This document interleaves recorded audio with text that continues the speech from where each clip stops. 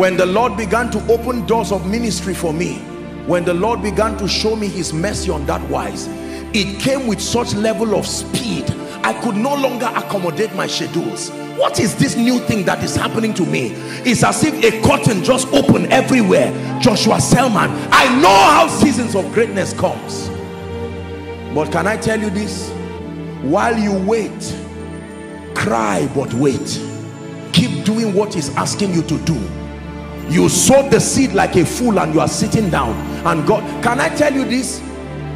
Nobody has exhausted his season yet. The moment you get to that season of appearing, then the next level starts with the same cycle again. Preparation and then manifestation. Then the next cycle of the next realm, preparation. You don't exhaust it. Look at our father in the Lord, Bishop David Oyedepo, when he was building the Faith Tabernacle. Oh, did he know another one was coming? When Baba Deboe was building the old crown of Redeem, that one is a miracle already. That is somebody's prayer point in many lifetimes. But after enduring, God now told him, build 3 kilometers by 3 kilometers. Next instruction. I remember those days in the ministry, we used to sit on the ground on mats. And then the days of Zaria, and then now he's brought us into the city. Only God knows how many episodes of this greatness will happen in our lifetime. That is why it's dangerous to over celebrate realms. They would distract you. There is a healthy way to celebrate and prepare, because every time you attain a manifestation of a realm, the preparation for the next realm should start immediately. This is how champions live. Champions never plateau. Champions never rest. As soon as they pat their back, they know that you are beginning another circle. Listen to what I'm telling you. Some of you, this is the reason why you rose up in ministry, you rose up in your finances. As soon as you made 1 million, 10 million, 100 million, you just plateaued and say, ah, my soul find rest. No. You look at our fathers in the Lord today, it's as if they are just starting ministry. I returned back from Enugu and I was seeing the posters of our father Baba KUMUYI everywhere. I said, at this age, this man is still traveling and holding crusades as if he's trying to gain visibility. Please, let me give you an advice. When people clap for you, sustain the courage to tell them it's enough, because I'm already focusing on the training for the next season.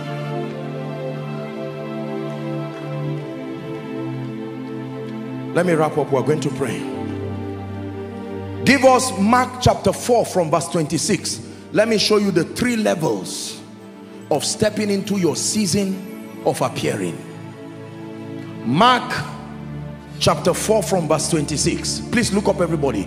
Never forget this spiritual formula. We're about to pray. And he said, so is the kingdom of God, as if a man should cast seed where? Into the ground. 27. And should sleep and rise up night and day, and the seed should spring and grow up, he knoweth not. Is it in your Bible there? Now here is the progression. For the earth bringeth forth fruit of herself. Now when it has to do with bringing forth fruit, 3 levels. First, the blade, then the ear, after that the full-blown corn in the air. When you begin to step into seasons of greatness, everything will not happen at once. There are levels. First, the ear. You will begin to see God honor you.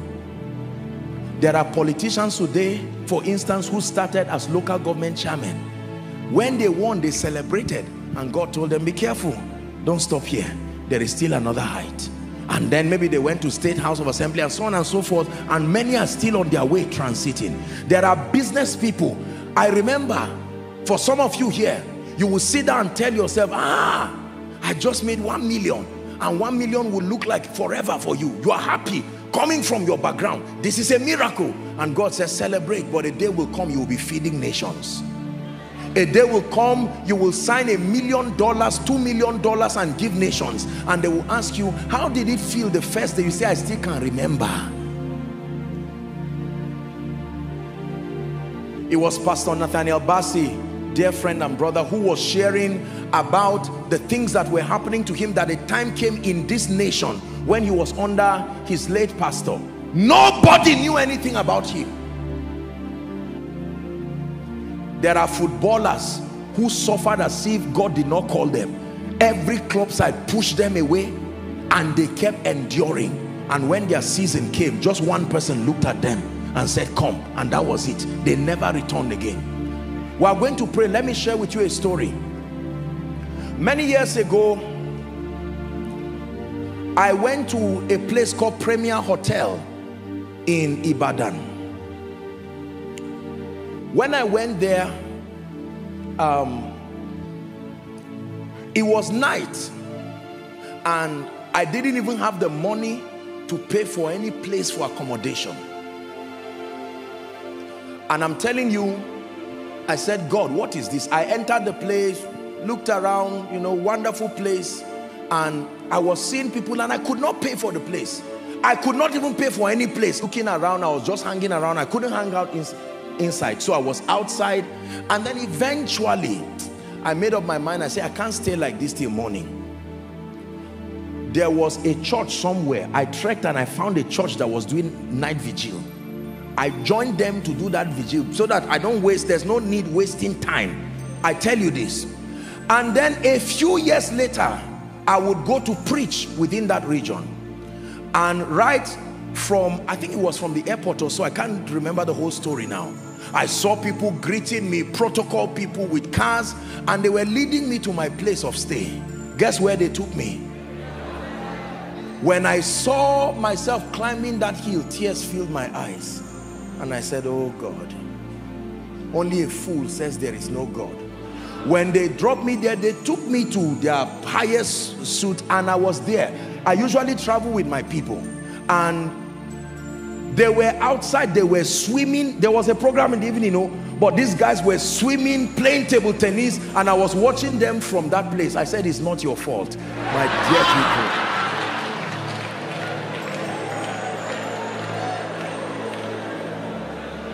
They were happy, enjoying themselves by the pool, and I was watching. I said, oh dear. But what if, because of what happened at that moment, I said, you know what, this ministry will just fold it. That's all. Do you know how many people are cheering you in the spirit and saying, for our sake, don't give up. We have been waiting for you. Do you know how many unborn children who are saying, doctor, you will be the consultant who will deliver me, or in case it's CS, make sure you keep giving your best. Do you know how many people who are saying, businessman, it is your scholarship that is going to raise me to have an encounter. Don't give up. There are nameless faces in the spirit joining the angels to say, you have come too far. You have come too far. Apostle, you don't know how many times I've failed. Do not worry. There is something called failing forward. Look up. If you enter a plane and the plane is moving and you go back to the back seat, are you going backward? Is the plane moving forward? Even though inside the plane you are moving back, overall, are you going backward? That's what we call failing forward. There is failure as an event. There is failure as a person. I'm speaking here tonight to a man of God who went for a crusade, saying God called you, and you went there, nobody was healed, only one person was saved. The people said, don't ever tell us God called you again, and you return back wondering.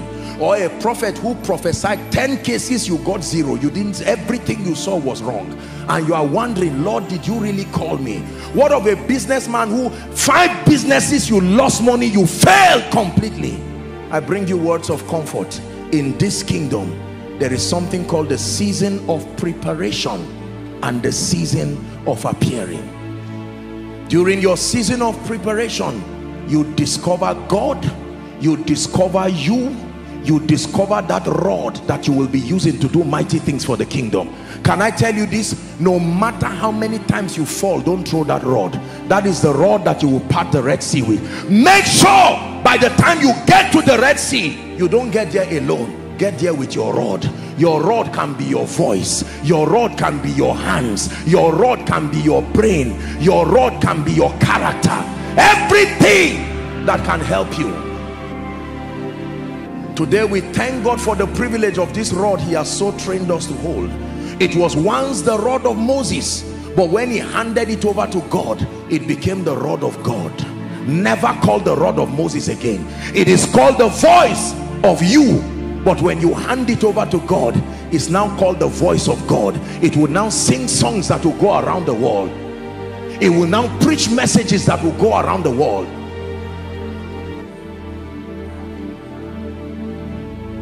Be careful when you laugh at people who are in their seasons of training. You may be laughing at your destiny helper and bury your head in shame forever. There are people who laughed at young people thinking they will never rise. There are people who laughed at business people. Can I tell you this? Sometimes God allows people to witness your failure so that they will be the defenders of your greatness. They will say, no, I saw this man of God. I knew when he held a crusade that nobody was there. I saw this business person. My mother even gave him 20 naira. Don't be ashamed of your season of tears.